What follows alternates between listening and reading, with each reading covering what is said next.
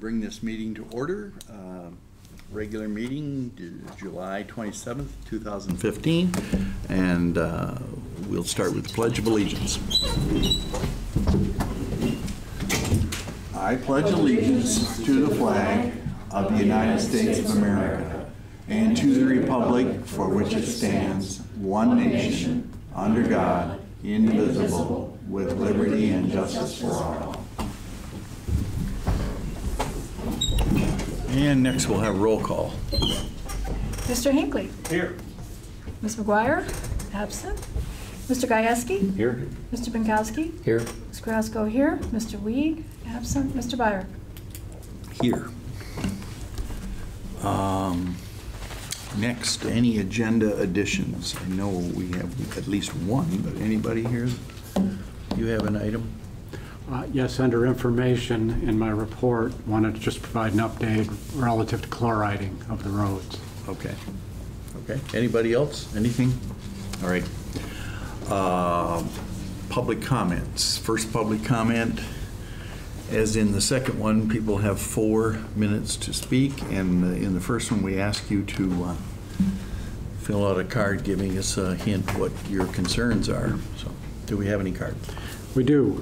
We have a card from Richard Miller who would like to talk about riverfront property, and to that end I would note there is a letter from Mr. Miller on the board table which he brought in along with a map for purposes of reference, I guess in relation to what he would wishes to speak about. I got it over there. Yes.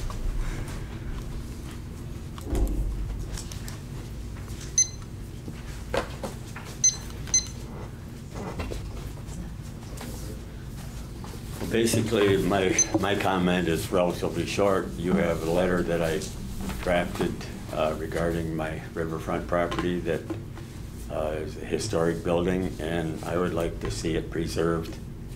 And you have it in front of you. I'd like it entered into the minutes if we could. Is that possible?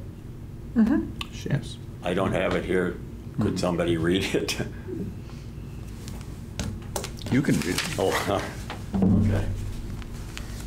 Yeah, that'll go in the official packet because it was here on the table tonight. It's two township board members. For those of you who do not know me, I am a history freak and an extreme idealist. What's right is right, what's wrong is wrong. Most matters are reasonably simple. It doesn't take a genius to know the difference. With that in mind, I wish to make a proposal regarding my commercial property on the Oscoda River. After reading the Oscoda Press of June 17th regarding downtown revitalization, I suggest that our two townships purchase my building for just some of the following reasons. Simply put, that building on that site cannot be duplicated. It's perfect, parentheses, in my opinion. It was originally the Cold Bath Fishery Building in our lifetime. I built 3 current office spaces in that building. Any combination is possible. What better location for the Oscoda Sable Chamber of Commerce office building than where the automobile actually first passed over that common physical property township boundary line? As you know where the township boundary is. Right in the middle of the road opposite my building. What better location for a museum with pictures and things which are of this area? I have Ward Dexel's 32 historic photographs of happenings, some around the turn of the century.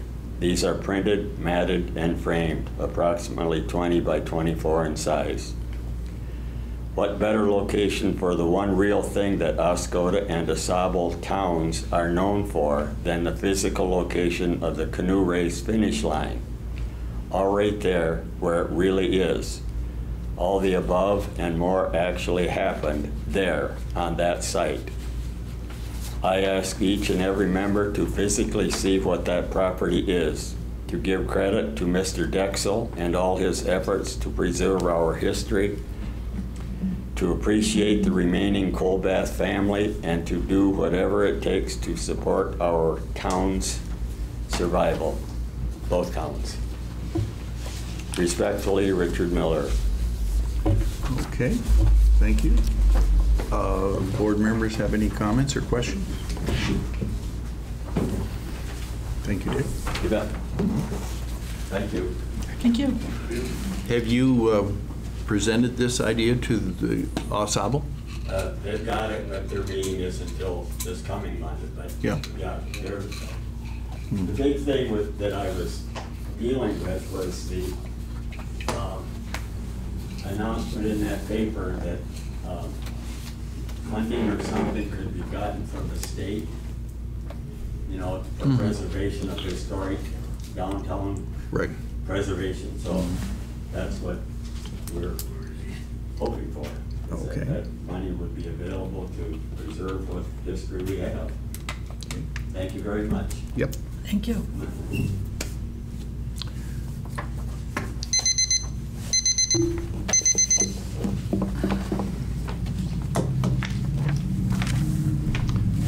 Does the current Chamber of Commerce own its own building, or does it rent?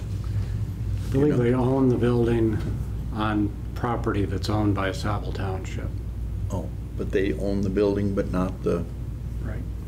okay. Any other cards? No, sir. Okay.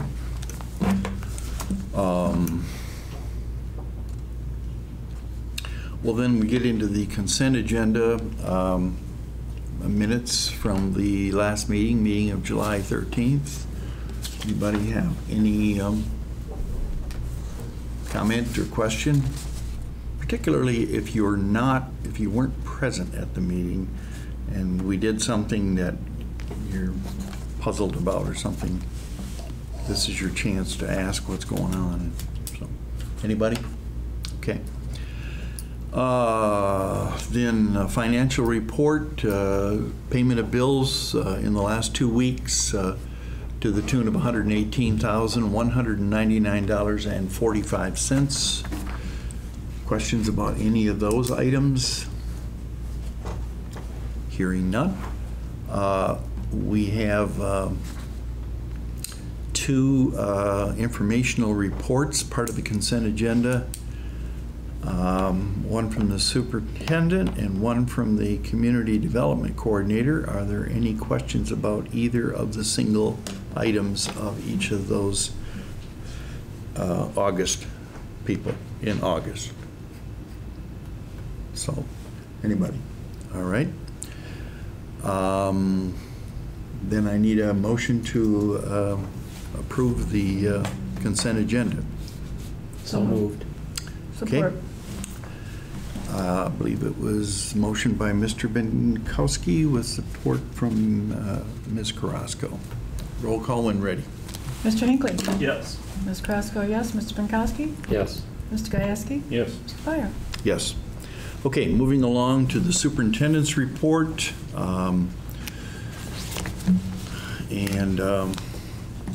He has about 6 items, and the first one is the OAFR, Oscoda Area First Responders Agreement, and a second facet of that is a lease with Oscoda County for space for their material. So, Bob?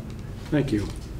As indicated by our supervisor, there are 2 documents that are related being presented for consideration this evening. The first is a draft agreement with the Oscoda Area First Responders. The first responders have reviewed the document at this point and essentially signed off.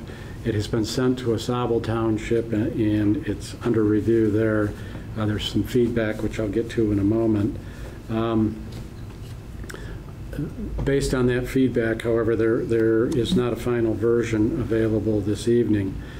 In considering the document, the board should be aware that the incentive payment, which is in the tentative plan of action, which we talked about some time ago, the outline, which is included with my report, was not put in the agreement. And that was based on input from the attorney indicating that maintaining flexibility would be advisable under the circumstances. I did receive an inquiry from the first responders as to whether it was likely the township would honor that incentive. I indicated I thought that to be the case, but wanted you to be aware of that. So even though it's not specifically spelled out, I think there's an understanding that we would at least give it serious consideration moving forward. In terms of the feedback from Oscoda, there was legal review undertaken on behalf of our sister township.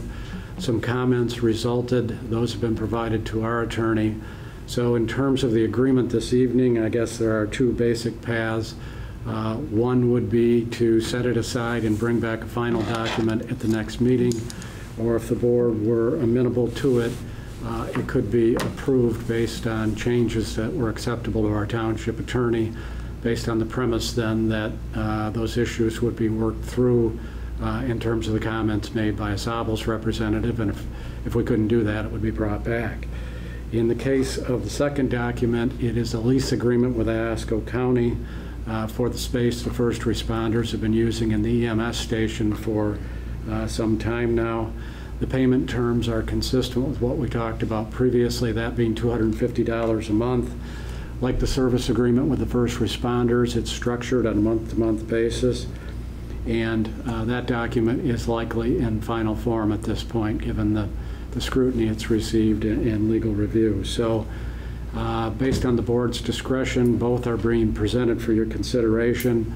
And if you were inclined to move forward with one or both documents, my suggestion would be that any approval be subject to the concurring approval of the other signatories to the document, that being Oscoda Township and the first responders in the case of the first responder agreement, and then the county and Oscoda Township in the case of the lease. Okay, questions? On the second, about the agreement with the county, it's on a month-to-month basis. What happens if 2 months from now they say the heck with it and kick them out? Well, that is a risk. My sense in talking with them is that's unlikely, but it is a risk we would be taking, no question. On the other side, there's some concern here, I think, that we are going to be reevaluating the relationship at the end of the year, and if we sign a long-term lease with the county, we would be obligated to make those payments whether the first responders were continuing to remain in service or not. So those are the trade-offs that were evaluated. I think the county, frankly, would be amenable to a fixed-term lease of some type. Have we received any up-to-date EMS calls from the county on what runs they have been responding to compared to what our first responders are? We haven't. You mean an update of the data they'd given us a month or two ago? We haven't. We could certainly ask for that. I thought we did back about a month ago.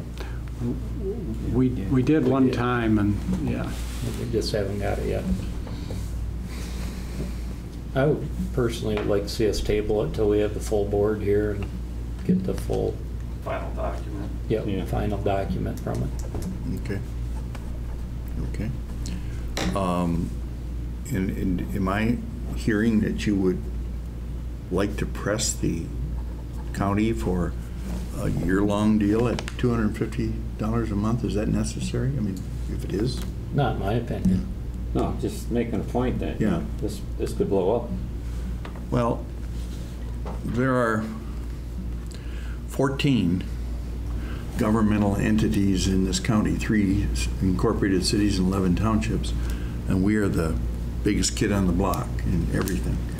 SEV, population, square miles. I don't think they're going to do that to us. You know, I just don't.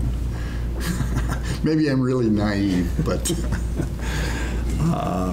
and I've said this before at meetings that Oscoda Township, or parts thereof, are represented by 3 of the 5 commissioners. I don't know if that means anything, but 3 out of 5 represent sections of this township. So I'm not too concerned that they're going to do that. I may be too trusting, but I don't think I am. So anyway, and we did decide that the extra $4,000 goes to them, even though it's not written, you've explained that, and it's not going to be written in, right? That's the intent, absent feedback from the board to the So contrary. they're having a problem, or at least a concern, that they should trust us, just like we're talking about trusting the county for the $250 a month. There's a little bit of a trust thing going here. And they don't qualify for the extra $4,000 until they raise $4,000 at least themselves. Is that correct? Did we settle it? There's a specific threshold that they have to get to in total, and I believe it's $13,000 some odd dollars, independent Okay. of the $4,000. Okay. All right. Okay. Will, anything else on, I think we should do this separately.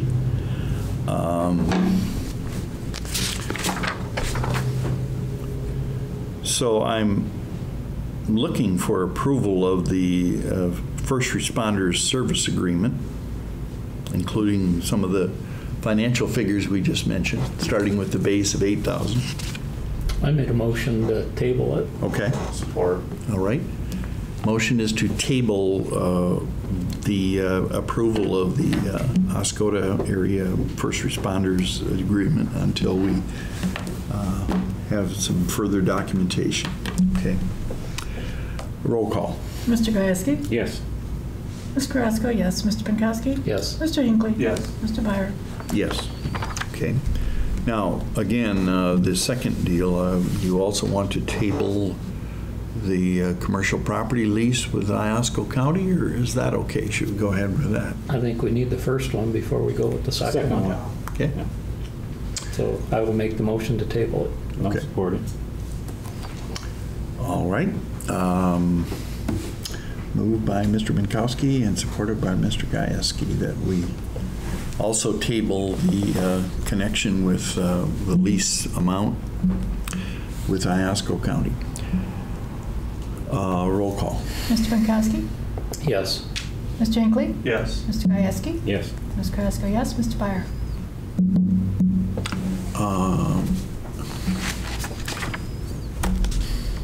No.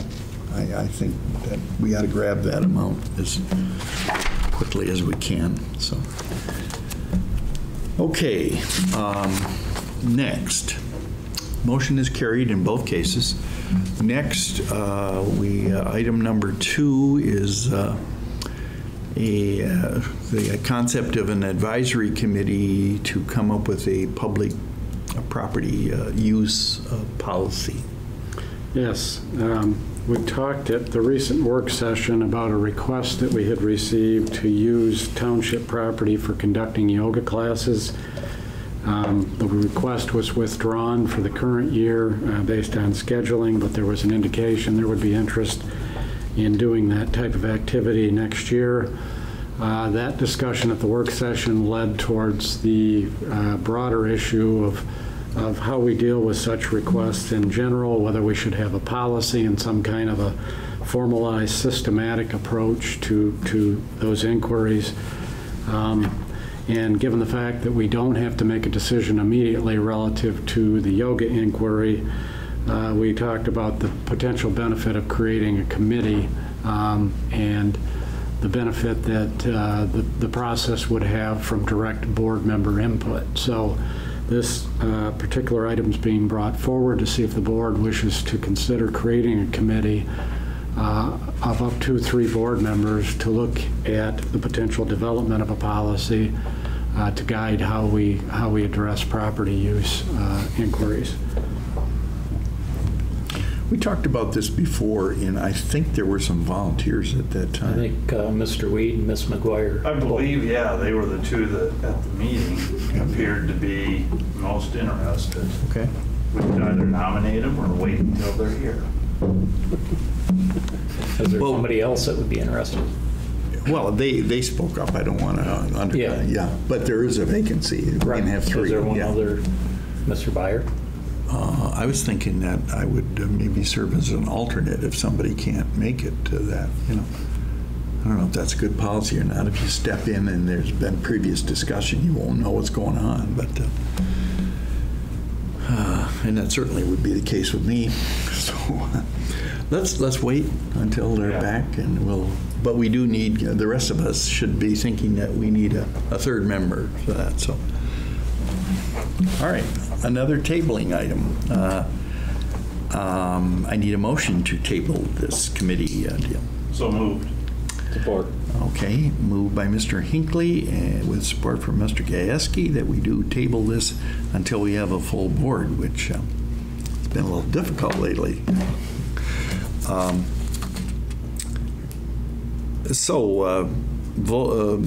The votes, names, please. Roll call? Roll call. That'd be a roll call, yeah. Ms. Carrasco, yes. Mr. Minkowski? Yes.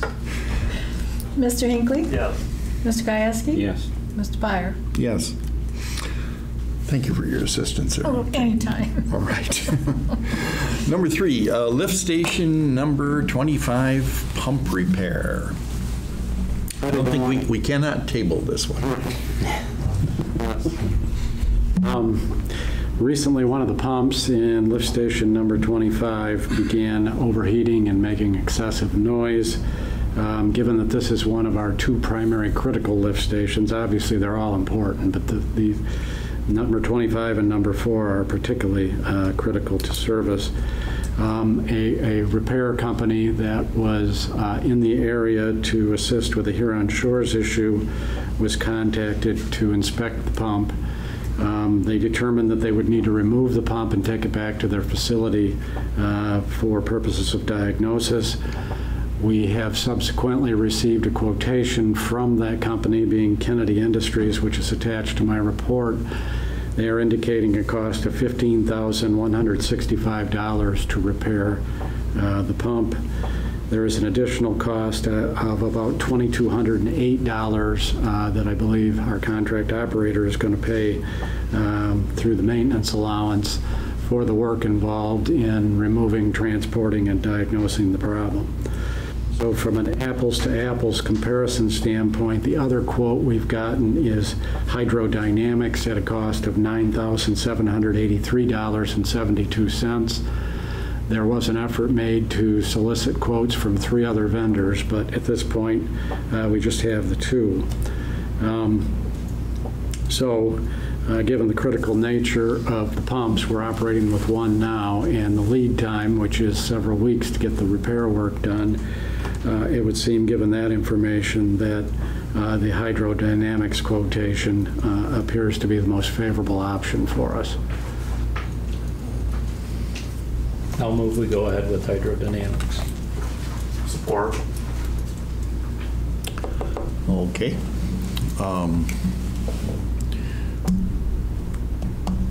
Are you familiar with hydrodynamics? No, but, Okay. I mean, their Quite a- estimate spells things out, it looks like, pretty much. Yep. Quite a difference in Yeah. price. It looks like the same. Okay. And Catherine has done quite a bit of research, trying to get responses from various pump providers. She has, and I note that Mr. Jerzyk is in the audience this evening on behalf of FVOP. I believe Matt's been part of that effort too. But yeah, they've tried pretty hard to get additional quotes. And Matt, you are familiar with hydrodynamics? Yes, yes. We've used them in the past. And Kath from being downstate, she's used them quite a bit too. So Okay. they do good work. They're actually located right down the road from Kennedy, so. Oh? Kind of Yeah. Their bid is $5,000 or $6,000 less. well, some of that amount, that 2,800 was to come up and diagnose. Oh, I see. I guess if Yeah. you took that off there, they're a couple $1,000. Yeah, okay. Right. And we're still going to have to pay that Yes. research they did, yes, yes. Okay. Roll call, please. Mr. Gajewski? Yes. Mr. Hinckley? Yes. Ms. Carrasco, yes. Mr. Minkowski? Yes. Mr. Byer? Yes, motion carried. Okay. Next, number 4 is the locating device purchase of same. Thank you. This topic relates to the challenges we've had with frozen water lines over the past few winters. We have already undertaken some remedial efforts in correcting some service lines in the current year, specifically 4 that have been recurrent problems have been replaced. But in order to develop a more comprehensive plan of action, it's been suggested by our contract operator that some investigation would be beneficial, specifically to distinguish the depth of the infrastructure at the locations in question, in particular to try and determine whether the problem is associated with township infrastructure or property owner service lines.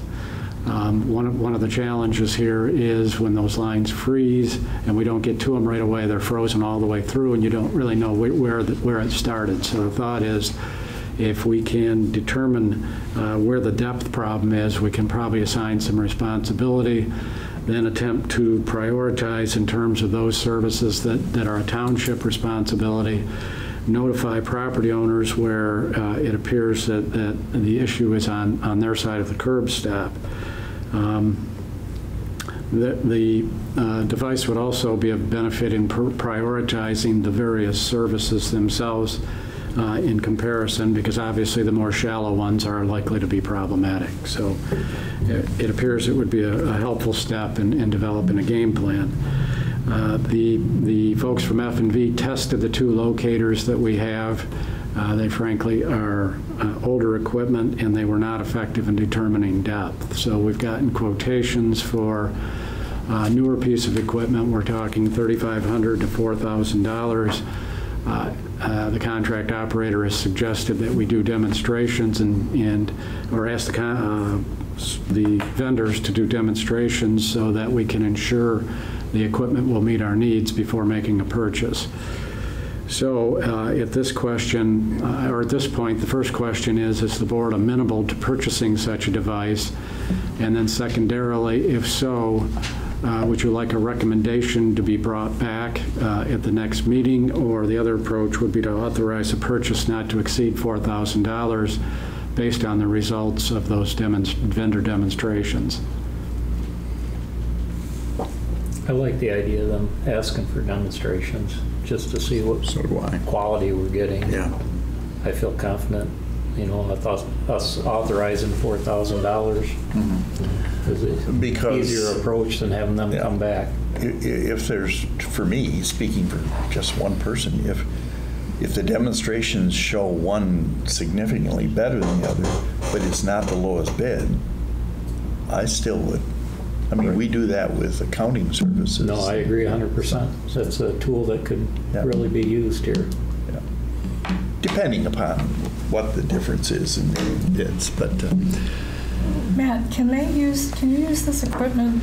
Will it work through the snow and stuff, or is this just something you have to use in the warmer? No, it'll work through the elements. Frozen ground, no problem. Right. Okay. It actually grounds to the copper line or through the curb stop. So, in some cases, we'd have to make contact with the homeowner, maybe get underneath the house, clamp to the copper line or the basements, or go from the curb stop to the curb, to the main. So, right. Yes. Okay. Thank you. Anything now, else? along that same lines, now that we're using some plastic pipe, do we require a tracer wire? We are. Yes. Okay. So it'll also work for that. Correct. Does it have to be a substantial diameter copper wire to? The tracer wire, I think it's 12 gauge. It's 12 gauge copper wire, single stranded wire. And you're confident that most of the devices that are on the market can do that? Yes. Yeah. We don't have to ask them that and drill them. No, they're widely used in the industry. Okay. Motion? Motion. Okay. Support. Okay, motion, support, Pinkowski, Hinckley. Roll call when ready. Mr. Hinckley? Yes. Mr. Gajewski? Yes. Ms. Carrasco, yes. Mr. Pinkowski? Yes. Mr. Byer? Yes. Motion has passed. Next, number 5 item is contract extension for the fireworks vendor, Great Lakes Fireworks, that we've used in recent years. If memory serves, I think we picked them up after the Red, White, and Blue Festival some years ago. We were so impressed with what they could do, and, right? We've had them steadily since. So. We have, yes. Okay. To that end, our agreement with Great Lakes Fireworks provides for 2 extensions. You might remember we bid this for the 2014 fireworks, and the extensions are totally at the township's discretion. We have 1 more year left then, which would be 2016. I've attached a copy of the amendment to the agreement that was used this year to extend the contract, and I thought it would be helpful while the show is still fresh in everybody's mind to raise the question as to extending for an additional year. The vendor's interested in providing service again and on board with that extension. What I would suggest specifically, if we're going to consider an extension, is that an understanding be established that the vendor would be solely responsible for the labor needed to provide the show. I've provided a copy of the agreement. It's implied in the agreement that they do that, but historically the township has supplied at least a few volunteers and/or paid employees. That's proven to be a challenge both last year and again this year. We had spoken with them about providing the labor, and there was apparently a little bit of a miscommunication, but in any event, for an additional $500 to $750, they would provide all the labor that would need to be added to the base budget, or would be an offset on the amount of fireworks. But that would appear to be kind of an important step if we are going to consider extending. The other question which the board may wish to take up here is whether input from the other community that supports the fireworks event would be appropriate. There's been a lot of discussion about the fireworks for the last few years, and Oscoda participates directly in funding. So I neglected to mention that in my report, but thought I should ask that question as well. All right, is there any discussion of extending? Would the only township supply extra people for the fireworks, or did Oscoda participate in that also? I believe last year they did. This year they did not, to the best of my knowledge. So that's a problem with them also. And you were part of the attempting to try to get extra workers, is that right? Correct. Did we get any? Volunteers, no. No. Besides some family members of mine. Mm-hmm. Right. I think they can supply the workers, I think. It is I actually. believe last year's volunteers were because they couldn't roll the fireworks out because of the way the pier's set up down there. Mm-hmm. There's no problem with that here. They can take care of it. Yeah, it's quite a, it is a lot of hauling of the stuff, and then they have to set it all up when they get out there, so, yeah. And am I right here that even though our pier is better than that skinny little track going out to the south jetty at the river mouth, but when you get out to the end, they didn't have as much room to set up the formations, and so that's one of the reasons why the fireworks were set off all along the pier instead of just out at the end. Right, they needed basically all the way to the first 100 and right around 116 feet, including the last caisson. Mm-hmm. They needed that whole section, which then means when they get the fireworks loaded onto the pier, that pretty much shuts down the entire pier for the 4th of July holiday. I mean, I think like the last, you could when they're unloading, you can't go anywhere near, and then once they get out there, they need you're supposed to stay at least 100 feet away. So it was basically, you could go out, I think, to the first caisson after the fireworks got out there, which was right around 1 o'clock. So from 1 o'clock on, there is no access to the whole length of the pier. On the 4th itself? Correct. Yeah. That's when they deliver. Yeah. That's not too bad, I don't think. Mm-hmm. Mm-hmm. Right. Mm-hmm. And, am I right here that that even though our pier is better than that skinny little track going out to the south jetty at the river mouth, but when you get out to the end, they didn't have as much room to set up the formations, and so that's one of the reasons why the fireworks were set off all along the pier instead of just out at the end. Right, it is actually. Right. And once again, I've asked this question before. You guys didn't pick up any damage to the pier at all, or hear of any, or anything like that? You know, I've walked out on it a couple times since then. I didn't see anything, but I'm not a technical guy, so. No. Okay. No, I didn't see anything that looked like any kind of damage when we were out there. Okay. So. All right. Well, I think we should ask Oscoda to have a voice in this. You know, I've never heard any bad things about the fireworks, mostly, you know, very profoundly positive things, but I think we should ask them. So should we move based on them approving? Yeah. I'll move we go for an extension for 2016 for the fireworks, with the company providing the labor contingent on Oscoda approving likewise In their next meeting. in their next meeting. Okay. Support. All right. And support from Martin. Roll call, please. Mr. Hinckley? Yes. Mr. Gajewski? Yes. Mr. Pinkowski? Yes. Ms. Carrasco, yes. Mr. Byer? Yes, motion carried. Item 6, leaf and brush disposal program expanded by 4 months, I believe. A question emerged at the work session regarding the possibility of expanding the leaf and brush collection program to cover the summer months. Currently, we do it in October, November, and December. After conferring with staff, it's being suggested that we expand to include June, July, August, and September, with one collection date in each month as a starting point. It would be a day in the middle of the month to avoid any conflict with the holidays, and based on the hourly schedule we utilize now, which is 10 a.m. to 4 p.m. And then we can evaluate the amount of demand and whether expansion of the collection days is appropriate. Part of the challenge from a staffing standpoint is the same individual who staffs the collection site is also our launch ramp attendant. So obviously we can change that, but for the time being, he's going to do double duty. Okay. And you guys are, and I'm not fighting this, but I mean, you're convinced that all through the summer, June, July, August, and September would be a good thing.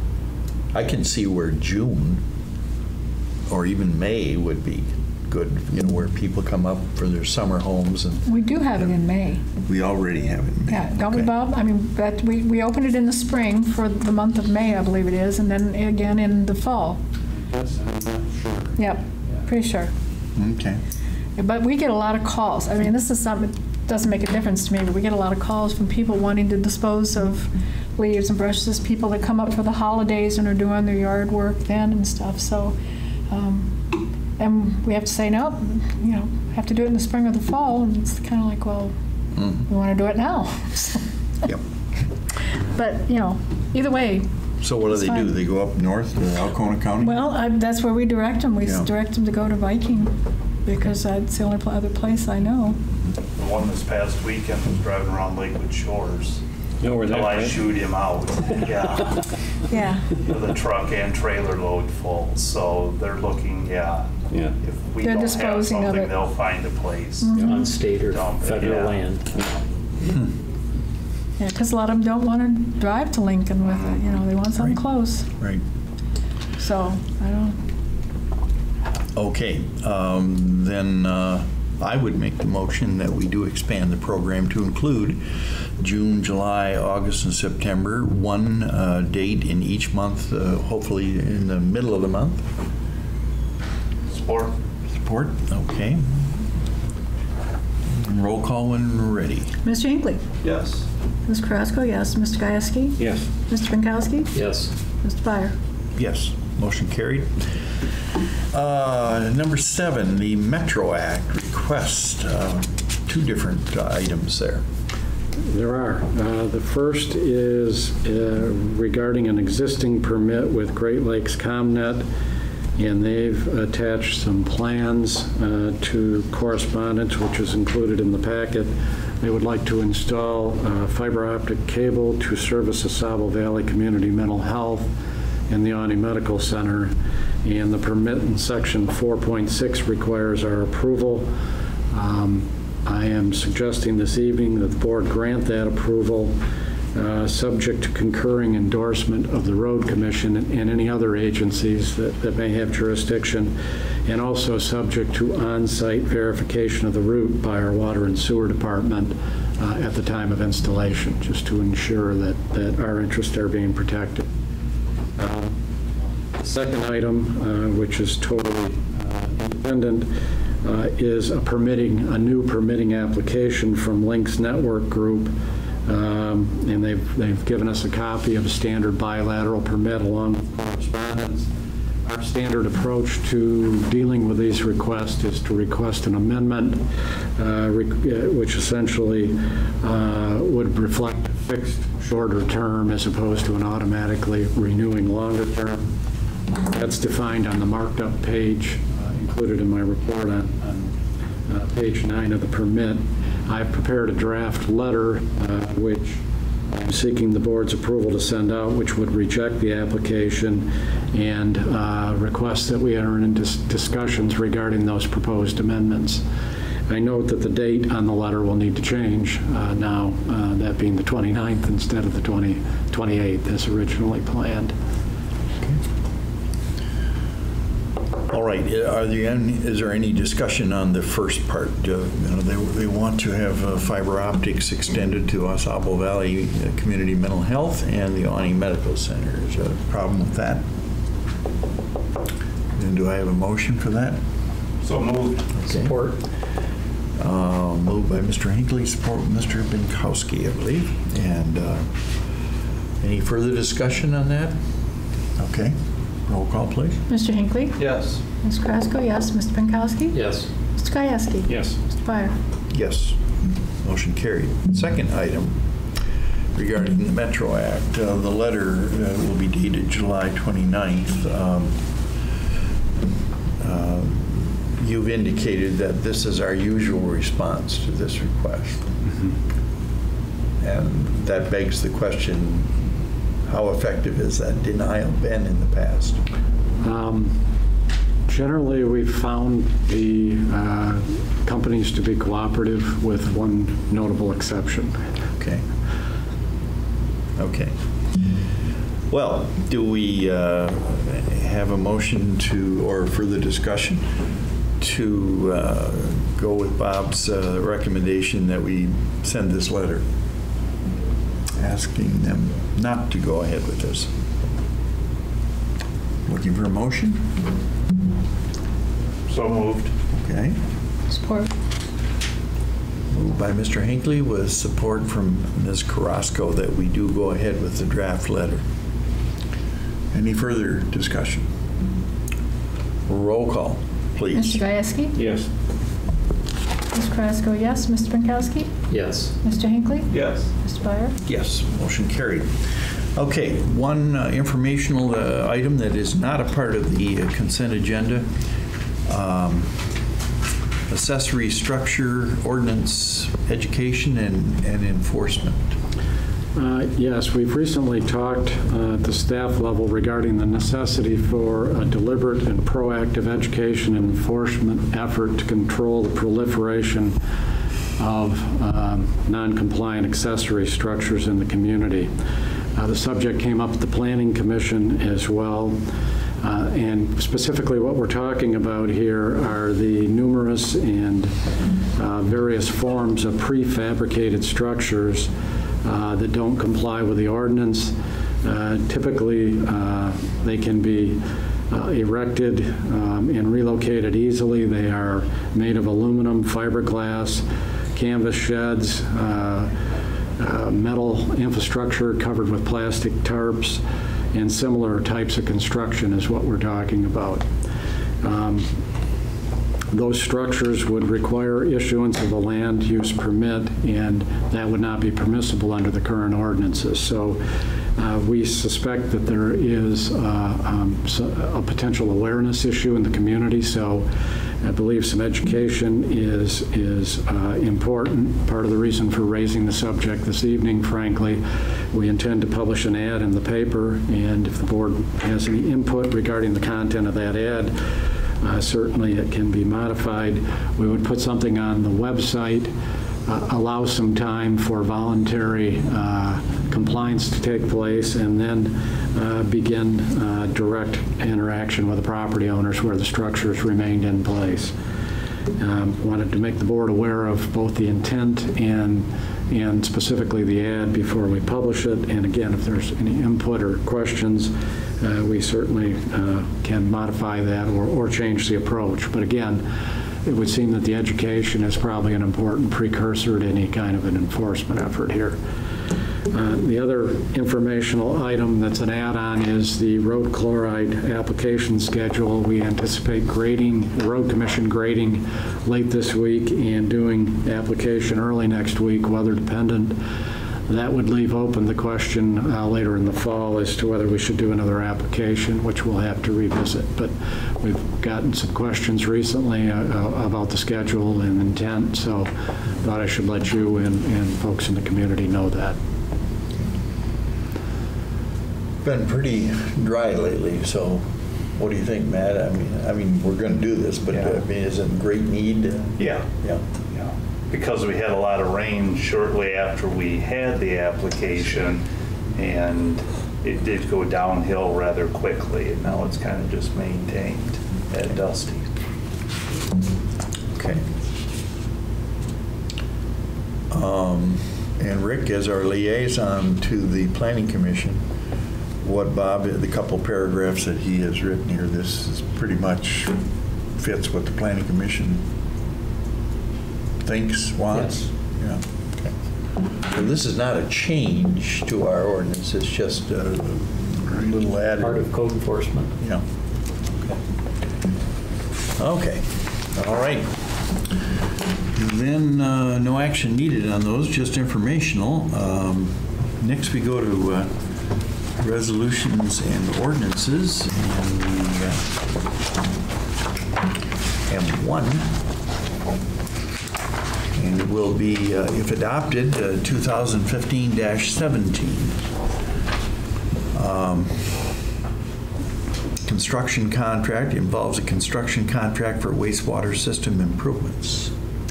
And again, the date would be changed on the resolution as compared to the version that the board members have received.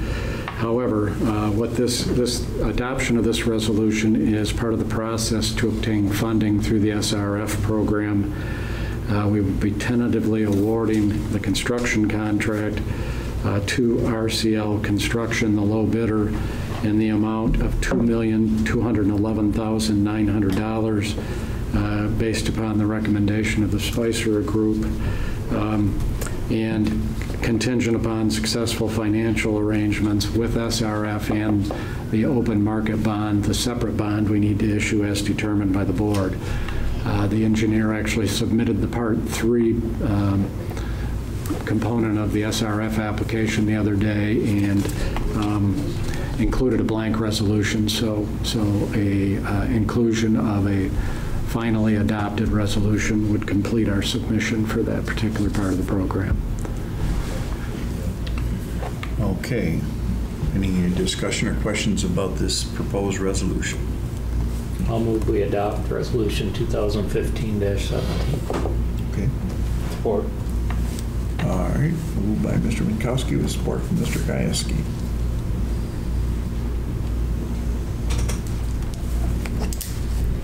Names. Mr. Gajewski. Yes. Mr. Hinckley. Yes. Ms. Carrasco, yes. Mr. Minkowski. Yes. Mr. Byer. Yes. Motion carried. All right. We are to the section of our agenda called Other, and the first item involves Old Orchard Park use request. Yes, this is on behalf of Special Olympics of Michigan to host a 5K run at Old Orchard Park, which would occur September 19th. The time frame would be approximately 10 a.m. to 3 p.m. They have received a copy of our special events policy, and the correspondence is intended to be responsive to the requirements of the policy. Our Parks and Recreation Director has spent a fair amount of time touring the park with a representative of the organization and has indicated that he believes it would be a good fit, given the time of year, their intended route, etc. There are a couple of questions that would need to be answered in response to the request. However, they have asked, because to be clear, this is open to the public. It's going to be available to anybody who's interested in participating. But given the fact that it's a fundraising event, they have requested that consideration be given to waiving the $2 admission fee during this time frame. They have indicated that they would provide a certificate of insurance upon approval, and they'd also ask for bleachers, and there's some question as to whether we will have bleachers available given the AYSO soccer season, number one, and number two, whether it's feasible to transport them back and forth, et cetera. So that's kind of an open question. They appear to be understanding of that, and we'll just have to see what we can do to honor that request if this moves forward, given availability. But those are really the only two issues we identified from a staff standpoint, other than the basic question of use of the property. And they're asking for a waiver of the $2 admission fee to participants, workers, and viewers. I think that is their intent. It would be difficult to distinguish between the various types of categories of persons entering the park as to whether they were participants or spectators, et cetera. Yeah. Anybody have a problem with that? I think on September 19th, we could just not charge that day, and we aren't going to have a huge influx of people. I would agree. So, okay. Well, then I need a motion that we should say yes to this request. So moved. Support. Mr. Minkowski with support from Mr. Hinckley.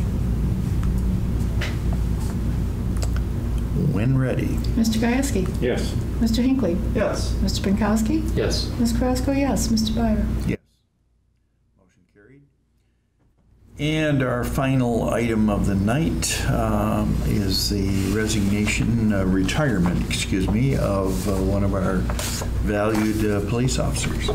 Yes, Officer Mike Hearn, who has been with us in some capacity since 1988, is provided notice of his intent to retire approximately on September 25, 2015. So my suggestion to the board is that the notice be accepted with regrets at this point. So moved. So moved. Support. Okay, and support from Mr. Hinckley made the motion. I think, Martin, your support? Okay. Can't talk him into staying one more year. Changed his mind once this year. I don't know. Do it again. Yeah. He seems pretty positive this time. Okay. Roll call, please. Mr. Hinckley? Yes. Mr. Gajewski? Yes. Ms. Carrasco, yes. Mr. Pinkowski? Yes. Mr. Byer? Yes. Okay. Retirement recognized and approved. So, we're at public comment. The second public comment. Once again, 4 minutes to speak. No cards needed. Is there anybody that has anything they wish to? Okay. Natalie, could I drag you up there for a minute? Just, this is easy stuff. I just want to know about the road situation. Oh, sure. No pun intended, but that should be right up your alley. No pun. No pun. What's going on? I believe we're in the 45-day wait period before the second hearing comes up, but I think that has been scheduled for August 5th. I haven't picked up my thing from the post office yet. Okay. So, you went after 5 roads and you got... Only getting 3. 3. Oh, No, that's not bad. it's not bad. Yeah. 3/5. It was Yeah. tough. Yeah. And I only got the short of Cedar Street by 70 feet, which was really disappointing. Yeah. But, Don't give up. Try again. well, honestly, I'm out. If anybody wants the rest of them, you're on your own. Because I'm not doing that again. It's quite a chore. It is. Second item, you did get my message and apology for not showing up at your annual meeting. I did. I did. I feel bad about that, you know, and I'm doing this on TV, so I hope some of your people are watching or will watch the replays. Yeah. For the board's information, some 90 days prior to this, one of their board members, Mike Munson, who is our pilot training guy at the base, asked me if I would go answer questions at their annual meeting. And I said, fine, you know, give me a letter. So he generated a letter.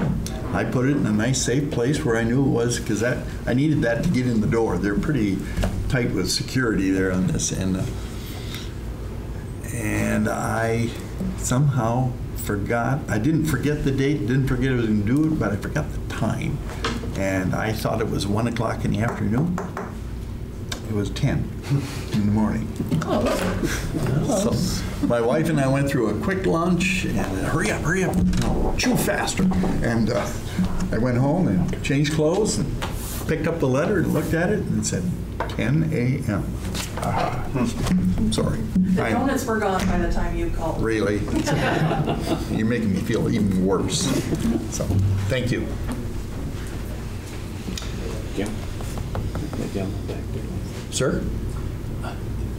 Me, I'm just coming when you people. Would you come up here? Would you come up here, please? Put the regrind on Pine Road, I was all for it. Yeah. And you graded it quite frequently last year. But when you brined it, it is horrible. My car's gonna fall to pieces. And I'm hoping after this rain that you get in and do some grading on that Pine Street, because you've got a good base there, but when you put that brine on there, it made it like concrete, but then. Oh, okay. Pine Street is horrible. Horrible. The county needs to do something. They thought plowing was going to smooth it out, and it did not. And so the gentleman is saying that the application of chloride makes it worse, right? I can't say that, but it was the fact it hasn't been graded. Yeah, it hasn't since been then. graded since last summer, essentially, Yeah. when they laid it down. And loose gravel draws people spinning tires, and it's just turned into washboard. It has not done what we thought it was going to do, and I think the county needs to go back out and do a little grading and maybe even roll it again, try to get it set up, since we Especially are since getting a it's so 90-degree warm. summer, Yeah. like they told Yeah, us it's was kinda hard what we to come down. needed, so.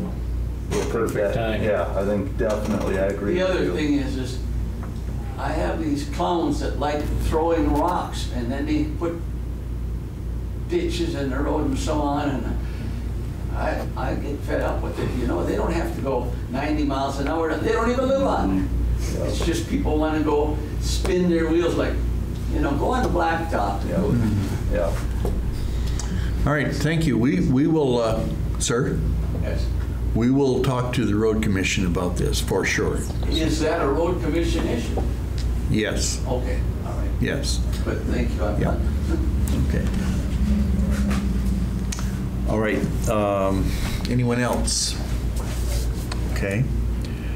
Then, board comments. Is there anybody that has anything that they wish to comment on?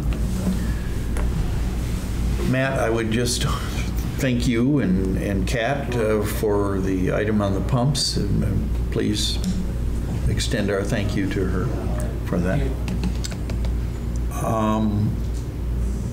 I would just comment briefly that Rosemary Nentwig and her co-chairman, Mr. Bryn, do you know his name? Joe Bryn? Joe Bryn, okay. They did a lot of work for that, you know, the traveling wall, and I think did a pretty good job. I don't have any attendance fingers, but I just am observing the two of them. They did a lot of work, so And I think it brought a lot of people to our town, and so I'd like to extend our thank you to the two of them, so, and all the other workers that help support them. So, anything else from the board? Okay, well, then we have a closed session scheduled for tonight. And so I had to consider privilege and confidential attorney-client correspondence. And I need a motion to go into closed session. So moved. Okay. Support. Moved by Mr. Hinckley with support from Mr. Binkowski that we do go into closed session. Roll call, please. Mr. Hinckley. Yes. Mr. Gajewski.